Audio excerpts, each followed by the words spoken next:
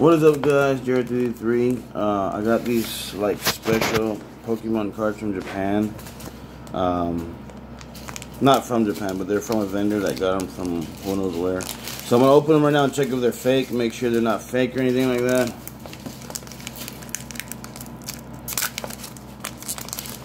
And I'm gonna take a little cat nap and then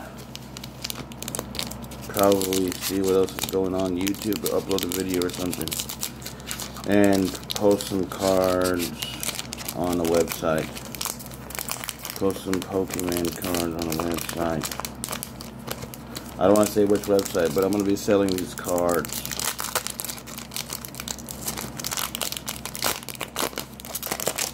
So, here they are. The front looks very real. They're like wider than normal. I've never seen these kind of backs of the cards before. Besides that, they look very real. They're very nice. Okay, so this is like a... They're good? They seem legit. Yeah, look. I got a holographic one here too. They seem legit. I've just never seen anything like these ones. They're like thicker. The back looks a little bit different.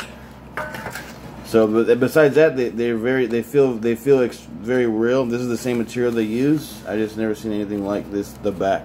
Maybe you should put those on. They don't. I can tell the light. They feel real. Put them later. But yeah, we'll put them later. Anyways, like, subscribe, and share, man. Let me know if you've seen anything like this one.